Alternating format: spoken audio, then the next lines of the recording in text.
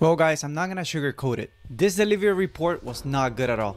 If you want somebody to tell you everything is fine, this is a delivery record and we're gonna moon in 2023, I'm probably not the guy for you. You should probably go to a Tesla fanboy channels then, because I'm gonna give you the real, cold, true implications of this delivery report going forward. And by the end of the video, I'm gonna estimate Q4 earnings and I'm gonna tell you if they're gonna come in line, if they're gonna disappoint, and if they do, to which degree. The first thing you have to understand is that in 2014, Tesla set a goal of hitting 500,000 cars to be delivered in 2020, which against all odds, they actually met. And then after that, they set up a new ambitious goal. From January 21st Tesla guidance, over a multi-year horizon, we expect to do 50% average annual growth in vehicle deliveries. In some years, we might even grow faster. And this is the standard for which Tesla gets judged today. If you come above this 50% magical line, the stock tends to do well, but if you come below, the stock tends to do badly. In 2021, they grew deliveries 87% and the stock did fairly well. It actually doubled. But this year, as of today, they did a 40% growth, which is pretty good for most companies, but for Tesla, it goes below their magical 50% line.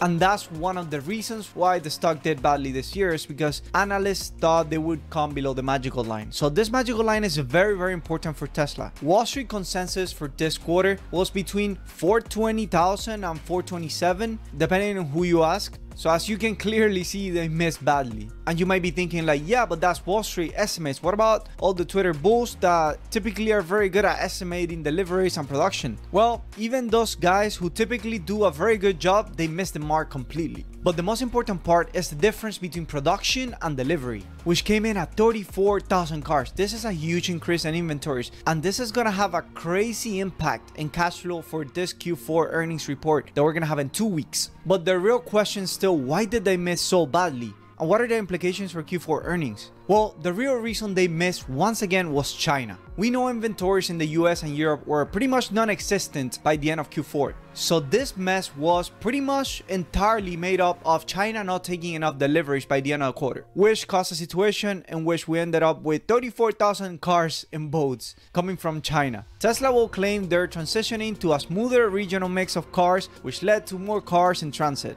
But at its core, this is a demand problem in China. Now, how are earnings being impacted then? Well, these were my estimates earlier this quarter, but now I have to obviously change the new delivery number. After that, I need to drop the gross margins because there was heavy discounting going in the US and in China to move inventory at the end of the quarter. So margins have to drop a little bit because of that. So at the end of the day, I end up with $1 billion difference in net profit as opposed to what I had before. Obviously not good. Now, there's more than $1 billion in deferred revenue for FSD, which could come and save the day. But the thing is, this revenue is not affecting cash flow and it could get discounted as a one-time item. So it might not be enough to save us from this delivery report. Another very real possibility is that all of this has been already discounted and the stock actually rallies tomorrow. And this could very well happen because a lot of these funds, they have information that we don't have, or we don't have until later. So it could be the case that they already anticipated this, sold the stock, and now they're buying back tomorrow or in a week from now. That could happen. But at this point, that's wishful thinking.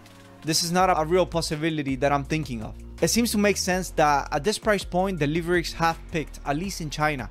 So we need to actually move the demand curve lower and increase the total addressable market. I think Elon obviously knew this was gonna happen, and that's why I think he started preparing us for a change of strategy in 2023. Hence, the comments on December 22nd make even more sense today. With this change of strategy, the demand problem gets solved real quick, but it comes with a huge cost to the investor class. Now, if you want to learn more about this possible change of strategy going into 2023, you should check out this video right here. I break everything down, Elon's comments, what they imply, and how we're gonna go forward into this year, and how we're gonna lower cost so we can sell more cars and we could essentially keep growing units. And as a Tesla investor, you don't want to be in the dark about this strategy. This is going to fundamentally change the demand curve for Tesla going forward. In any case, thank you very much for watching, and I'll see you next time.